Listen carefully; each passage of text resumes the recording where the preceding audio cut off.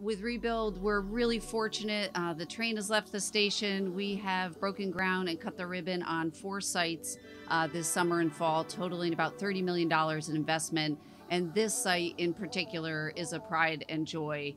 This is really important for these little people here that you see coming around you.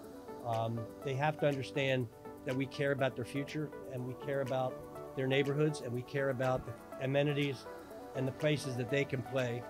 Once we get that in their head, that they understand how important we think they are, as they get older, they'll do the same for the next generation.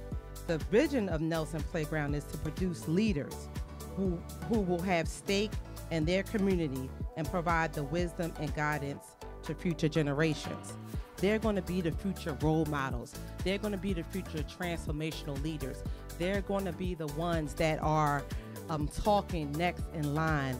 Every mural in the city tells a story about that community and about that neighborhood, and that's really, you know, the heart and soul of the mural arts program is when you think about the murals of the city, I think about them like chapters of a book making up the autobiography of our city, and this mural is no different. 3, 2, 1, cut that ribbon!